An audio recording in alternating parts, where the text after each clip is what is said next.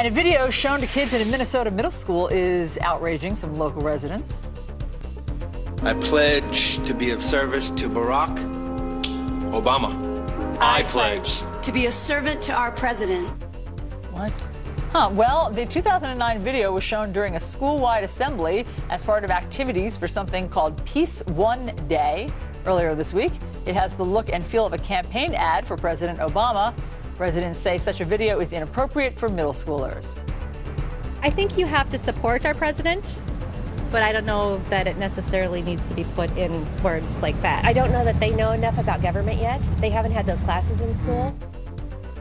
I'm just disturbed that Demi Moore and Ashton Kutcher are together there. The school superintendent admitted the video has a political slant and issued a long apology, calling it a mistake and saying it would not be used in the district again. I'm disturbed by Ashton Kutcher's sweater vest. And hair.